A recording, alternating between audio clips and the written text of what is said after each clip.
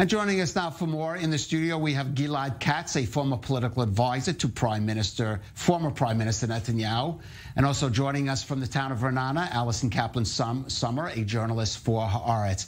And Gilad, first I should note, Benjamin Netanyahu, after that comment by David Amsalem saying that Ram could join the coalition under certain circumstances, said he spoke only for himself. In no way, shape, or form is Ram going to be in the next coalition.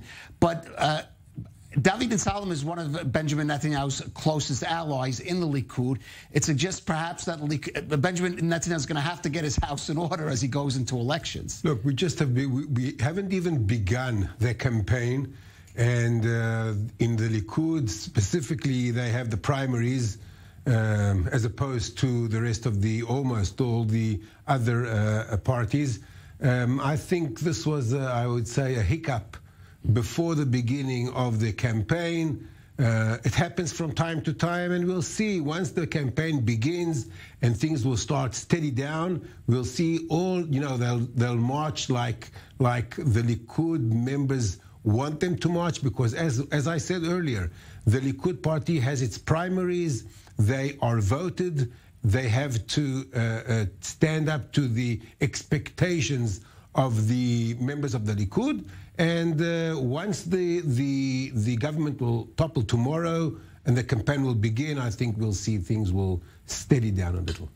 Now, Allison, you could respond to that, but also Prime Minister Bennett making a comment that members of the, let's call the anti-Netanyahu coalition found problematic, saying he would like a government that goes from Mansour Abbas to Itamar Ben-Gvir of the far-right religious Zionism party, which many in the current coalition he's in find objectionable, suggesting it may be hard to craft that broad, diverse coalition against Netanyahu that we saw over the past year.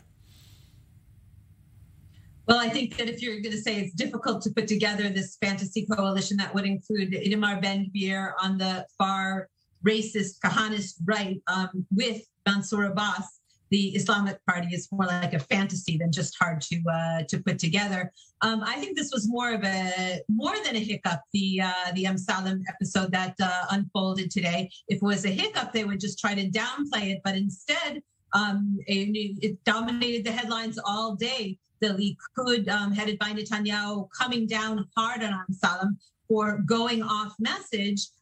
Because their strongest tactic all of this past year against Naftali Bennett was the fact that he sat in a government with Mansour Abbas, with the United Arab List. And so for a Likud party member like Amsalem, who's known to be close to Netanyahu, to suggest that this is something that the Likud could possibly do was something that needed strong punishment, and that's exactly what he got. He got kind of mixed up because during the campaign, you have to say that you would never even consider sitting with the United Arab List. And then after the elections, when you see that you can't form a government without them, that's when you go and you break your promise and you do end up sitting with them if Ben-Gvir's party, if the religious Zionist party would actually let you do that. And that's really the biggest factor, not whether the Likud would sit with Abbas, but whether the Ben-Gvir party would allow him to sit with Right. Well, Gilad, of course, you can respond to that. But also, the Likud, you mentioned primaries. All polls show the Likud either just about or even falling a bit short of that coalition they would need. What do you think of the idea about bringing some more figures in the right on Likud? Talk about, for example, Ayelet Shaked, for some a popular figure on the right who doesn't have a political home. I first want to talk about Amsalem. Amsalem is a prominent member of the Likud, member Knesset of the Likud, but he is not the one who decides the policy. And once the policy is decided by Netanyahu, he is the head of the Likud for many years, then everyone has to stand behind him. And once he didn't stand behind him, Netanyahu comes up to Amsalem and tells him that this is not according to their policy. Therefore, she called him, he punished him. I didn't see it as a punishment. I think he raised his voice, telling or trying to set the path in the future, in the coming campaign. That's for Amsalem. Regarding Ayelet Shaked, I think Ayelet Shaked she's not considered to be a new player. I mean, she's already in the game for many years.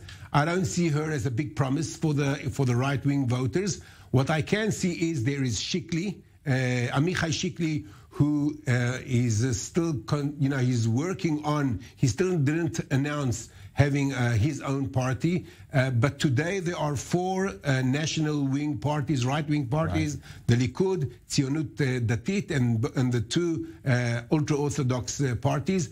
You're right. According to all the polls, they are around the 60 seats.